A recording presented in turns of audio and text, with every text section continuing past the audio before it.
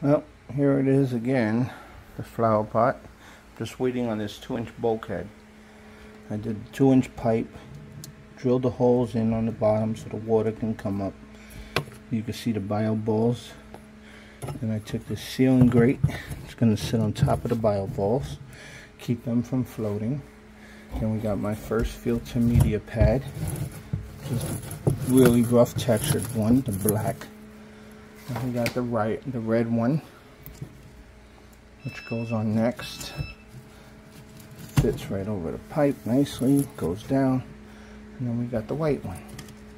Then what I'm going to do is put another grate right here over that, and that's where the plants and everything can grow.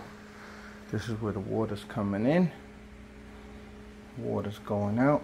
As a matter of fact, I'll put this piece back on. This is where the water's going to go out. It's going to connect right here to the bulkhead and have a spout coming out.